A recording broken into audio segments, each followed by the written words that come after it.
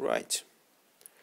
In this little video, I'm going to show you a piece of hardware allowing uploading programs into the GMC-4 microcomputer. GMC-4 has no permanent storage, which makes its programming a bit tedious. But with this loader, we can prepare the programs on the PC and then upload them to GMC-4 automatically and quite quickly.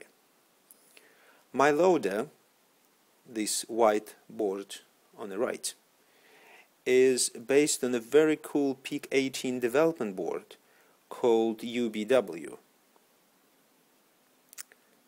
And its default firmware allows to control individual digital pins via a serial protocol over RS-232. Plus, I have two more chips on the top.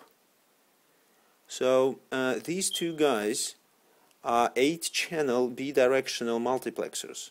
So technically, this circuit simulates keystrokes on the GMC-4 keypad, and it works pretty fast, putting 10 keystrokes per second.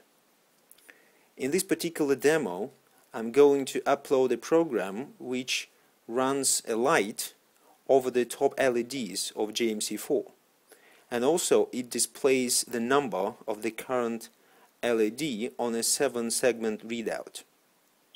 So if everything goes fine, after the loading process, the program will start and we'll see the running light. Okay, off we go.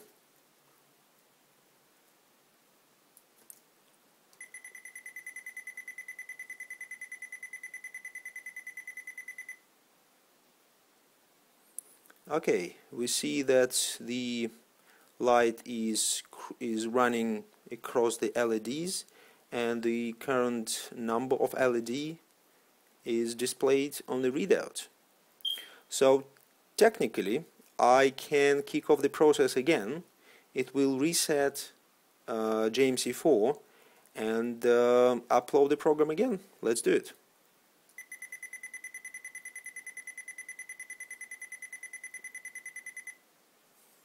Yeah, everything works again.